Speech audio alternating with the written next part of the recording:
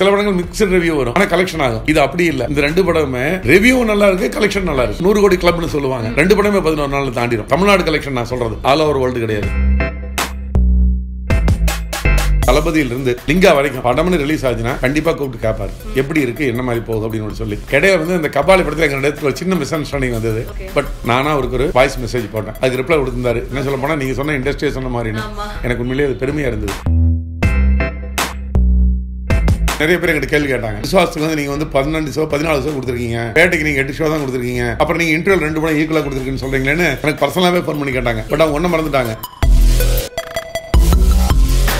ரசிகர்கள்ங்கிறவங்க ஒரே ஒரு நாள் வரக்கூடிய நபர்கள், ஆனா பொதுமக்கள் தான் அந்த படம் ஓடுற எல்லா நாளும் வரக்கூடிய நபர்கள். அது எல்லா நடிகர்களும் மனசில் வச்சுட்டு தான் சினிமா செய்யணும். இந்த படத்தினுடைய 2 படத்தினுடைய வெற்றிக்கு காரணம் பொதுமக்கள் தான்.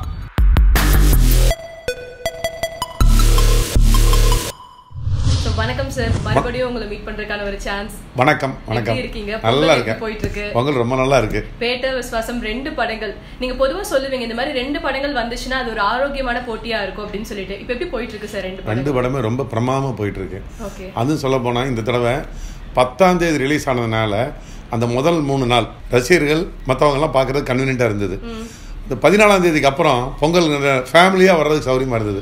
ஸோ ஒவ்வொரு தடவையும் தீபாவளி கூட இந்த மாதிரி தான், தீபாவளி அன்னைக்கு ரிலீஸ் பண்ண வேண்டிய அவசியம் இல்லை, ஒரு 2 நாள் முன்னால் ரிலீஸ் பண்ணலாம். அந்த மாதிரி பண்ணும்போது இந்த ஆர்வமிக்க ஆரவாரமான ரசிகர்கள் வந்து 2 நாள் பார்த்து முடிச்சிருவாங்க. அந்த தீபாவளி டேட் வந்து மற்ற மக்கள் பார்ப்பாங்க. ஸோ இது ஒரு நல்ல ஒரு ஐடியா. இன்னும் சொல்ல போனால் எனக்கு தெரிஞ்சு இந்த 10ஆம் தேதி ரிலீஸ் ஆன படங்கள் எல்லாமே பெரிய ஹிட் ஆயிருக்கு. ஆமாம் சார். அது மாதிரி ரெண்டாவது கலெக்ஷனை பொறுத்தல பார்த்தீங்கன்னா 2 படத்துக்குமே ஈக்குவலான ஒரு ரெஸ்பான்ஸ் தான்.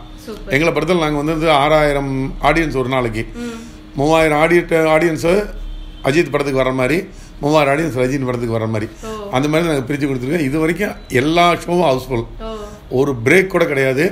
10ஆம் தேதி ரிலீஸ் வந்து இன்னைக்கு தேதி 17 ஆயிடுச்சு. என் கணக்குப்படி 20ஆம் தேதி வரைக்கும் ஆல் ஷோஸ் ஃபுல்லுலேயே இருக்கும்.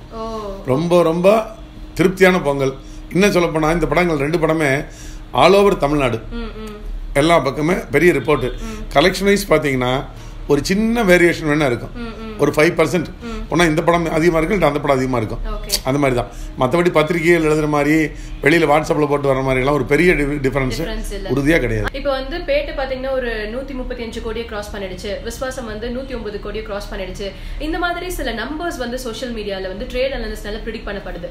பட் நீங்கள் ஒரு ரீசெண்ட் இன்டர்வியூவில் சொல்லியிருந்தீங்க இதெல்லாம் வந்து லைக் எக்ஸாக்ட் நம்பர்ஸ் கிடையாது அப்படின்னு சொல்லிட்டு. ஸோ அதை பற்றி சொல்ல முடியுமா? உண்மையான வார்த்தை. சன் பிக்சர்ஸ் இருந்து ஒரு அறிக்கை கொடுத்துருந்தாங்க, படிச்சிருப்பீங்கன்னு நினைக்கிறேன். அவங்க சொல்கிறது தான் உண்மை. அதாவது இந்த படத்தினுடைய collection all over world wide வரும்போது ஃபர்ஸ்ட் அந்த டிஸ்ட்ரிபியூட்டருக்கு அந்த ஏரியாவில் வரும். அந்த டிஸ்ட்ரிபியூட்டர் தான் ப்ரொடியூசருக்கு அனுப்புகிறாங்க.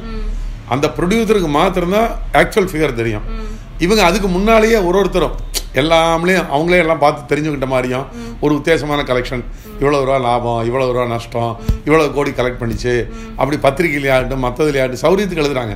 உண்மையிலேயே 100க்கு 100 அது அத்தனையும் போய். இது வந்து ஒரு யூகத்தில் இப்போ கோயம்புத்தூர் என்ன கலெக்ஷன் எனக்கு தெரியும்.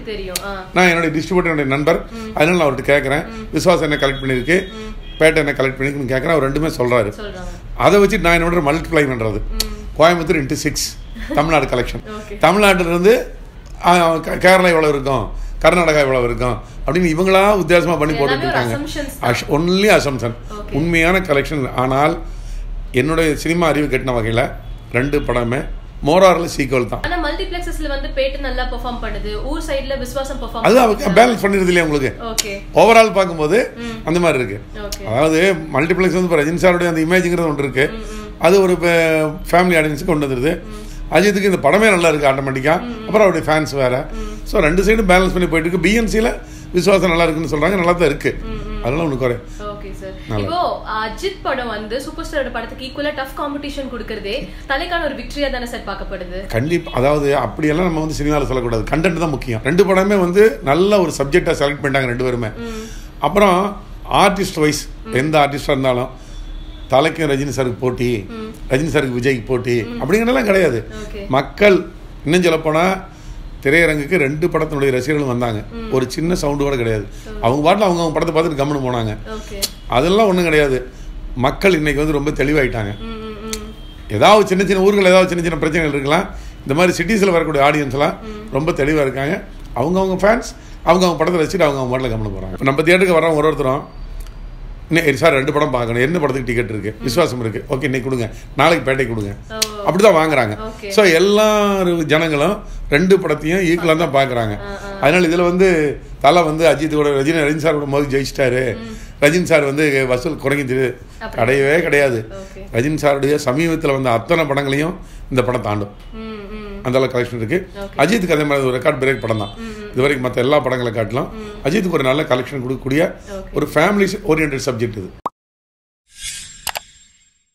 இன்னும் வந்து இந்த 2 படங்களும் எவ்வளவு நாளைக்கு சஸ்டெயின் ஆகும் சார்? ஏன்னா இப்போ அடுத்த பெரிய படங்கள் எதுவுமே ரிலீஸ்க்காக இல்ல. சோ எவ்வளவு சஸ்டெயின் இல்ல? அது வந்து என்னன்னா இன்னைக்கு இருக்கிற நிலைமை நிறைய தியேட்டர் போடுறோம். ஒரு உதாரணத்துக்கு ஒரு திருப்பூர் எடுத்துட்டீங்கன்னு சொல்லிட்டுனா 15 தியேட்டர் 14 தியேட்டர் நம்ம படம் போட்டிருக்கோம். இந்த 10-11 நாள் லீவ் வேற. ஸோ மேக்ஸிமம் ஆடியன்ஸ் பார்த்து எக்ஸாஸ்ட் ஆயிடுது. ஸோ அடுத்த மண்டே தான் வந்து கரெக்டாக நம்ம சொல்ல முடியும். ஆனால் இந்த 11 நாள் வந்து நம்ம எனக்கு தெரிஞ்சு சமயத்தில் இருந்த ஒரு 10-15 வருஷத்தில் இந்த 11 நாளில் இவ்வளோ பெரிய கலெக்ஷன் வந்திருக்குன்னு இந்த 2 படத்துக்கு தான். அந்த படத்துக்கு தான் சர்க்கார் வந்தது. சர்க்காருடைய கலெக்ஷன் இது ஈக்குவலாக இருந்தது. 2.0 கூட பெரிய கலெக்ஷன் தான் வந்தது. பட் இது மாதிரி கண்டினியூஸ் லீவு, ஒரு நல்ல படங்கள் வேறு 2 படமும் அது மாதிரி. இப்போ சில படங்கள் மிக்சட் ரிவ்யூ வரும், ஆனால் கலெக்ஷன் ஆகும். இது அப்படி இல்லை. இந்த 2 படமுமே ரிவ்யூ நல்லா இருக்கு, கலெக்ஷன் நல்லா இருக்கு. சொல்ல முடியல, ஏன்னா இன்னைக்கு தேதிக்கு சொல்ல முடியல. பட் 2 படமே அது அந்த 100 கோடி கிளப்னு சொல்லுவாங்க. அதை வந்து 11 நாளில் தாண்டுதுங்கிறது 2 படமே 11 நாளில் தாண்டிடும். 2 படமே 11 நாளில் 100 கோடி நிச்சயம். தமிழ்நாடு கலெக்ஷன் நான் சொல்றது, ஆல் ஓவர் வேர்ல்டு கிடையாது, ஒன்லி தமிழ்நாடு. இந்த 2 படமே 100 கோடியை தாண்டும். அப்படிலாம் ரஜினி சார் படத்தை இன்னும் எடுத்துட்டிங்கன்னா ஒரு ஓவர்சீஸு, ஒரு கேரளா, கர்நாடகா, ஆந்திரா, அந்த மாதிரி அவருக்கு ஒரு வேர்ல்டு ஒரு பெரிய மார்க்கெட் அவருக்கு இருக்குது. அதனால இதோட கொஞ்சம் பெட்டராக பண்ணலாம் வேர்ல்டு வைடு. ஆனால் தமிழ்நாட்டை பொறுத்தல 2 படம் ஈக்குவலாக தான் இருக்குது. ஆமாம் ஆமாம் ஆமாம். அது வந்து சில டைம் என்ன பண்ணுறேன்னு சொல்லிட்டு ஷோஸ் பார்த்தீங்கன்னா எங்கள் தேட்டர் எடுத்துட்டிங்கன்னா விஸ்வாசத்துக்கு வந்து நிறைய பேர் எங்கிட்ட கேள்வி கேட்டாங்க. விஸ்வாசத்துக்கு வந்து நீங்கள் வந்து 12 ஷோ 14 ஷோ கொடுத்துருக்கீங்க, பேட்டைக்கு நீங்கள் 8 ஷோ தான் கொடுத்துருக்கீங்க, அப்புறம் நீங்கள் இன்டர்வல் 2 படம் ஈக்குவலாக கொடுத்துருக்கீங்கன்னு சொல்கிறீங்களேன்னு எனக்கு பர்சனலாகவே ஃபோன் பண்ணி கேட்டாங்க. பட் அவங்க ஒன்றும் மறந்துட்டாங்க. நான் வந்து அது பேட்டை வந்து கொஞ்சம் லென்த்தியான படம். ஸோ அதனால் வந்து ஷோஸ் வந்து ஒரு ஷோ 2 ஷோ கம்மியாக தான் பண்ண முடியும். ஆனால் அது பெரிய ஸ்க்ரீனில் போட்டிருக்கேன். ஸோ ஆடியன்ஸ் பார்க்கும்பொழுது இது கவுண்ட் ஜாஸ்தி. இதுக்கு 3000 ஆடியன்ஸு அது ஈக்குவல் வர மாதிரி தான் போட்டிருக்கோம். அந்த மாதிரி தான் ஆல் ஓவர் எல்லாருமே நாங்கள் போட்டிருக்கோம். ஏன்னா 2 படத்துக்கும் ஈக்குவலான ரெஸ்பான்ஸ் இருக்கும் பொழுது நாங்கள் அந்த மாதிரி ஷோஸ் கொடுக்கும் பொழுது இப்போ விசுவாச சின்ன தியேட்டர்ல போட்டிருக்கோம், இது பெரிய தியேட்டர்ல போட்டிருக்கோம். அதனால தான் அந்த சின்ன தியேட்டர் 2க்கு பெரிய ஸ்கிரீன் ஒண்ணுக்கு சரியா அந்த மாதிரி தான் போட்டிருக்கோம். Okay okay. நீங்க வந்து சூப்பர் ஸ்டாருக்கு வந்து ஒரு வாய்ஸ் மெசேஜ் அனுப்பிச்சிருந்தீங்க, படம் நல்லா இருக்கு, அவரும் ரெஸ்பாண்ட் பண்ணாரு. சோ கடைசியா நீங்க எந்த படத்துக்கு இந்த மாதிரி ஒரு இன்டராக்ஷன் பண்ணீங்க சார்?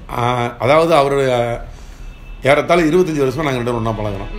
அவருடைய தளபதி படத்தில் தான் எங்களுடைய இடத்துக்கு வந்து நாங்கள் அன்றைக்கி தான் மீட் பண்ண முதல் தளபதியினுடைய ரிலீஸ்க்கு முந்தின நாள் ஒரு சின்ன பிரச்சனை வந்தது. அப்போ நான் வந்து தமிழ்நாடு ஃபெடரேஷன் தலைவராக இருந்தேன். அப்போ மீட் பண்ணிட்டு அந்த அன்றைக்கி வீட்டுக்கு வர சொல்லி வீட்டில் வச்சு பேசினார். அது தளபதியிலிருந்து லிங்கா வரைக்கும் படம்னு ரிலீஸ் ஆச்சுன்னா கண்டிப்பாக கூப்பிட்டு கேட்பார், எப்படி இருக்குது, என்ன மாதிரி போகுது அப்படின்னு சொல்லி. ஏன்னா நல்லா இருந்தால் நல்லா இருக்குமே, நல்லா இல்லாட்டி நல்லா இல்லைன்னு சொல்லுவேன். ஸோ அவரே சொல்லுவார், நீங்கள் வந்து ரொம்ப பர்ஃபெக்டாக என்கிட்ட நேர்மையாக இன்ட்ரெஸ்ட் சொல்கிறீங்க அப்படின்னு சொல்லி சந்தோஷப்படுவார். அந்த வகையில் நாங்கள் பேசிகிட்டு இருந்தோம். இடையில வந்து இந்த கபாலி படத்தில் எங்கள் இடத்துல ஒரு சின்ன மிஸ் அண்டர்ஸ்டாண்டிங் வந்தது. அதுக்கப்புறம் வந்து அவரும் கூப்பிடலை, நானும் சரி ஒன்றுமே சொல்லலை. பட் ரொம்ப நீண்ட நாட்களுக்கு பிறகு 1 வருஷம் 1.5 வருஷம் ஆயிடுச்சு. இந்த படம் முதல் நாள் ரிப்போர்ட் கேட்ட உடனே எனக்கு ரொம்ப சந்தோஷம். அவருடைய படம் இவ்வளோ ஒரு வெற்றி அடைஞ்சிருக்குன்னு காட்டி நானாக அவருக்கு ஒரு வாய்ஸ் மெசேஜ் போட்டேன். இந்த மாதிரி அவர் உடனே ரொம்ப சந்தோஷமாக அதுக்கு ரிப்ளை கொடுத்துருந்தாரு. என்ன சொல்ல போனால் நீங்கள் சொன்ன இண்டஸ்ட்ரியை சொன்ன மாதிரின்னு எனக்கு உண்மையிலேயே அது பெருமையாக இருந்தது. ஸோ ஏதாவது சின்ன சின்ன குறைகள் இருந்ததுன்னா சுட்டி காட்டணும் அவர்கிட்ட. ஏன்னா அவர் வந்து எப்படின்னா தங்க கூண்டில் இருக்கிற கிளி மாதிரி, நிறைய பேர் அவரை வந்து அணுக முடியாது, அவர் எல்லாத்தோடையும் பேசிகிட்டு இருக்க முடியாது. அந்த மாதிரி இருக்கும்போது இப்போ எங்கள் மாதிரி இருக்கிறவங்க தான் அவரோட தொடர்பில் இருக்கிறவங்க நம்ம அவர்கிட்ட போய் உண்மையை சொல்லணும். அவர் நல்லா இருக்கணும்னு நினைக்கிறவங்க அவர்கிட்ட உண்மை சொல்லணும் முதல்ல. அதை நான் செஞ்சுட்டு இருக்கிறேன், அது அவருக்கும் தெரியும். அந்த வகையில் தான் அவர் வந்து ரொம்ப ஹாப்பியாக நீங்கள் சொன்ன இண்டஸ்ட்ரியை சொன்ன மாதிரி அப்படிங்கிற வார்த்தையை சொன்னார். அதுக்கப்புறம் பேசினாரா? நீங்கள் பேசுனீங்களா? அதுக்கப்புறம் 2-3 தடவை பேசினார்.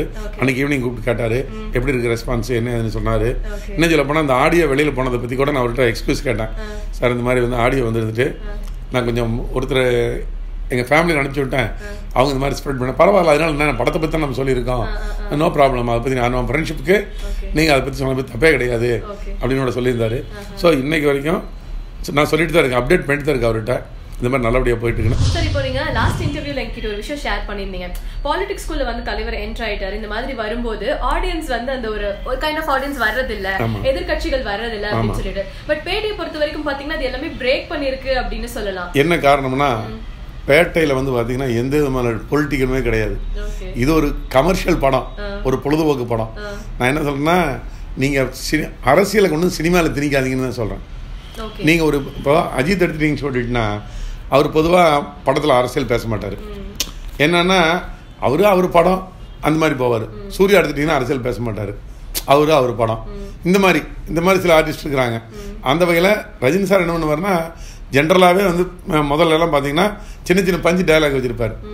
இப்போ சமீபத்தில் கபாலி காலெல்லாம் கொஞ்சம் அரசியல் கொஞ்சம் தூக்கலாக இருந்தது. அந்த மாதிரி வேணாம் அப்படிங்கிறது தான் சொன்னோம் இல்லையா. இந்த படம் வந்து அவுட் அண்ட் அவுட் வந்து ஃபேமிலி என்டர்டெயின்மெண்ட்டாக இருக்குது. அதனால அது பாட்டில் நல்லா போயிட்டுருக்கு. பொது ஜனங்கள் வந்தால் மாத்திரம் தான் சினிமா சக்ஸஸ் ஆகும். ரசிகர்கள்னால எந்த படம் சக்ஸஸ் ஆகவே ஆகாது.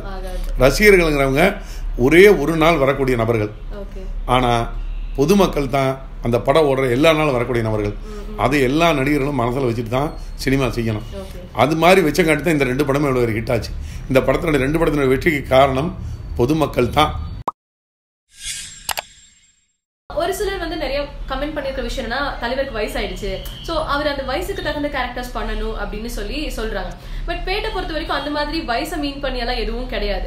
ஸோ என்ன மாதிரியான படங்கள் ஆடியன்ஸ் கிட்ட இப்ப இருக்கிற டைம்ல ஒர்க் அவுட் ஆகுதுன்னு நினைக்கிறீங்க? சூப்பர் ஸ்டார் படங்கள் இல்லை, அதாவது வயசுங்கிறது இவங்க எதை வச்சு சொல்றாங்க தெரியல.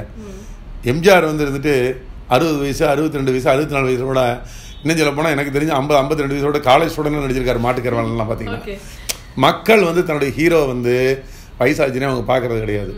அவருடைய நடிப்பு, அவருடைய ஸ்டைலு, இதை தான் பார்க்க வர்றாங்க. ஸோ இது சினிமா. இதில் வந்து நம்ம வந்து வயசை பார்க்க வேண்டிய மெயின்டைன் பண்ண வேண்டிய அவசியமே கிடையவே கிடையாது. இப்போ சிவாஜி சார் வந்து 30 வயசு 35 வயசுலேயே 70 வயசு கிழவனாக நடித்தார். அதுக்கு அவர் கிழவன் நினச்சிட்டாங்களா? கிடையவே கிடையாது. 70 வயசு கிழவன் நடிப்பார், திருவருஷூரில் நடிப்பார், பின்னாலே வசமாலையில் நடிப்பார். அது வந்து ஒரு நடிகர் கமல்ஹாசன் மாதிரி நடிப்பார். பட் எம்ஜிஆரோ ரஜினிகாந்தோ விஜயோ அவங்க இந்த மாதிரி நடிகர் கிடையாது. அவங்க வந்து எப்படி சொல்லிட்டுனா ஒரு கமர்ஷியல் உள்ள படங்களே நடிச்சு பழக்கப்பட்டவங்க. சோ ஆடியன்ஸ் இப்ப இருக்கிற ஆடியன்ஸ் வந்து சூப்பர் ஸ்டார் எப்படி பார்க்க ஆசைப்படுறாங்க? சரி, இப்போ நீங்க இந்த எங்க தான் அவங்க எதிர்பார்க்கறாங்க. அதாவது மக்கள் இருந்துட்டு இன்னும் வந்துட்டு அவர் மார்த்தல. அவங்க இன்னும் முள்ளு மலரும் ரஜினிகாந்த், இன்னும் முரட்டைக்கால ரஜினிகாந்த் அப்படித்தான் அவங்க இருக்கணும்னு அவங்க ஆசைப்படுறாங்க. ரசிகர்களும் ஆசைப்படுறாங்க, பொது ஜனங்களும் ஆசைப்படுறாங்க. அதனால அவங்க ஏத்துக்கு வரைக்கும் அவர் வந்து நடிச்சிட்டு இருக்கலாம். அது எல்லா வகையிலையும் அவரை பொறுத்தளவில் வந்துட்டு ஒரு மாஸ் ஹீரோங்கிறது இன்னைக்கு வரைக்கும் அவர் நிரூபிச்சுட்டு தான் இருக்காரு. அதனால இங்கே நம்ம தமிழ்நாட்டை பொறுத்தளவில் ரசிகர்கள் வந்து நடிகர்களுக்கு வயசாகுங்கிறதுல ஒரு காரணமே அல்ல. Super sir, thank you so much sir. So பேட்டை விஸ்வாசம் பற்றின ஒரு கிளியரான வியூ கொடுத்துருக்கீங்க. ரெண்டுமே ஈக்குவலாக பெர்ஃபார்ம் ஆயிட்டு இருக்கு. Thank you so much. நன்றி.